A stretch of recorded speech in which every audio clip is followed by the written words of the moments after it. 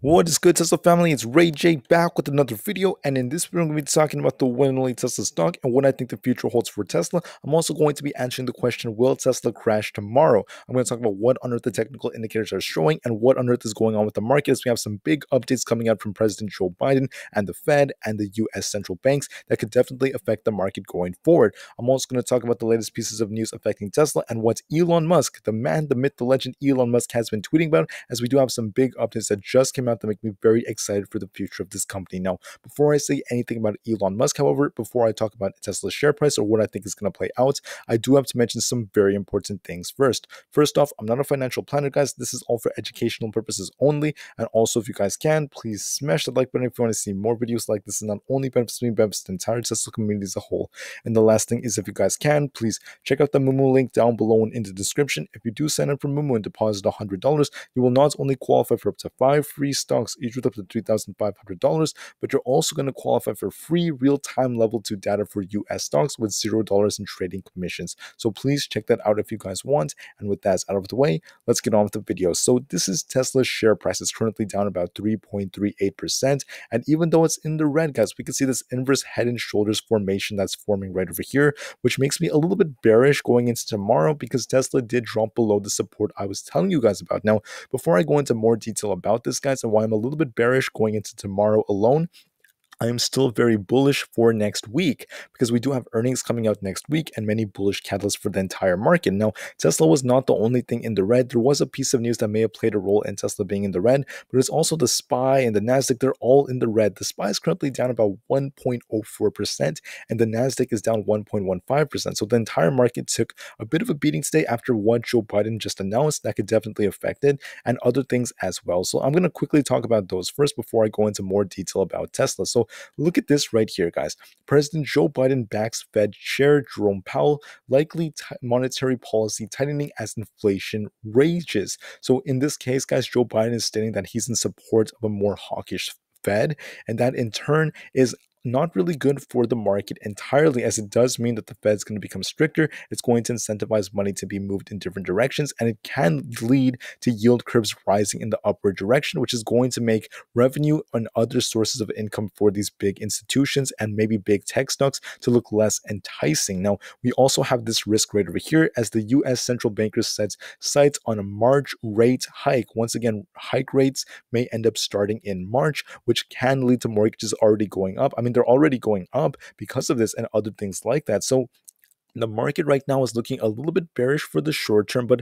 I am going to be a little bit more bullish going into next week because we do have tech earnings coming out, a lot more earnings in my opinion, which are going to be a lot better. Now, I believe JP Morgan had their earnings report and it was not very good, and that in turn is what caused the market to be red yesterday, and we are kind of continuing on that momentum. That in turn is affecting Tesla, and here's the important thing about Tesla. Now, I know I'm not drawing this out, but I was showing you guys that, look, we were in this upward trend. We went from 886 at our low point before we bounced off of that. Then we went to about 985. Then we kept above 1,000 for the last couple of days of last week. That's an indicator that Tesla was on this upward trend. But then we recently just dipped below 1,000, right? And I told you guys we had support at 1,000. If that didn't help, I'd be a little bit more bearish. And that's what ended up playing out. We have this inverse head and shoulders forming once again.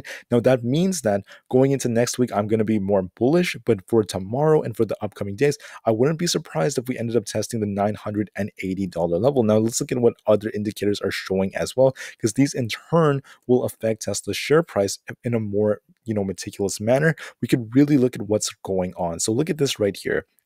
Let me bring up this chart real quick. And once this loads, guys, we can actually see this in more detail. Currently, the MACD is flipping, and it is looking a little bit more bearish as it flipped with the 9-day moving average. And Tesla is now trading below every single one of the exponential moving averages, dipping below the $1,000 level of support.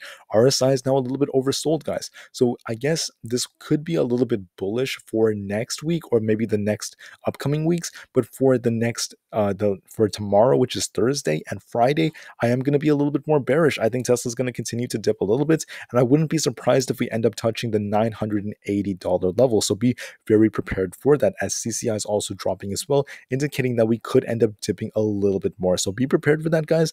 I'm not saying I don't believe in Tesla. I believe this thing is going to go to many thousands of dollars a share in the future. But for tomorrow, I am going to be a little bit bearish. Now, even though that is going on, I want to talk about this right now because it wasn't just the Fed affecting it, right? We have this piece of news coming out as the Tesla driver faces many felony charges after what happened involving the autopilot. And this is basically what happened in 2019 as two people ended up losing their lives because of it. And it's really sad that this is happening, but the driver is facing felony charges for what they ended up doing. So some people blame it on the autopilot. I'm not 100% sure quite yet. It does state that it was active at the time. So that's not necessarily a good piece of news, but relative to how many accidents there are, obviously I still presume that autopilot tends to be a lot more safe.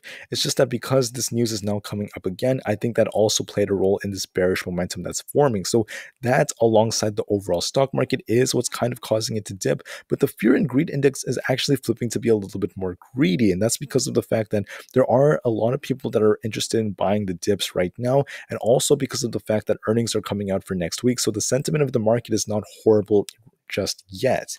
So the S&P, guys, and I'm going to bring up the S&P one last time because I want to mention this. The S&P is not in a, how should I say, bear market just yet. We're kind of seeing those moments where it dips a little bit here and there, but I still think we can continue to run before the real bear market starts in the upcoming months. That's the way I see it. So we could still see a very bullish reversal for next week. And I am looking forward to that. And I think it's very probable that's going to happen to Tesla if we have a very good earnings report, which I think we will. So I also want to talk about this right here. Basically, the Motley Fool reported that, look, the yield curve going up definitely affected stocks and many tech stocks as well. And that in turn affected Tesla too. So like I said before, guys, it does look a little bit more bearish. The MACD is indicating we have a little bit more bearish momentum, and we will probably continue to drop a little bit down, just like it says right here. The stocks decline on Wednesday is likely simply a continuation of the downward pressure of growth stocks. So we could continue to be a little bit red tomorrow. So look out for the $980 level of support. But remember, guys, it's probably not going to last too long because we have earnings coming out and some other big things that could definitely drive the price up. Now, to end the video, guys, I want to reassure some very important things from Elon Musk, the man, the myth, the legend. Basically, this person known as Alan equals BRU. I'm pretty sure I said that totally wrong, but this person said that, hi at Elon Musk, although in Europe FSD is still not available, it would be very interesting if we could practice. Do you agree? And they're basically showing that they have a 100 safety score, which is really, really good. And if we go all the way down right here, Elon Musk stated, okay. Someone stated that I think everyone with basic autopilot should be able to see the safety score, promotes safe driving. Elon Musk said, okay. That would be very cool in my opinion, but it does depend on regulations by the EU and Europe. But it does look like Elon Musk is interested in actually expanding to the FSD testing in Europe. And I think that would be very cool, but it does depend on regulations by the EU and other European countries. But once again, he does look very optimistic about it since he said okay, and that could be very awesome going forward. Now, I want to end the video with this right here. Elon Musk stated, believe in the future. Don't quit on your dreams, guys. We have some big things coming out. And I think that's going to be very, very awesome for the future because, guys, believe in the future. Exactly what Elon Musk is telling us. Never ever quit on your dreams. And that's why we have to keep on pushing forward, even if we see Tesla a little bit in the red. So that's what I have for this one, guys. I really hope you all have a great rest of the day. This video is a little bit shorter, I know that, but I just want every one of you to have a great, great, great day. Please never quit on your dreams. Remain calm, cool, and collected, and I'll see you in the next one. Tesla's going to go to the moon eventually. I am bullish for next week, but I wouldn't be surprised if we saw a little bit red this week. That's what I have for this one, guys. Never ever quit, guys. I'll see you in the next one. Tesla to the moon, and peace out.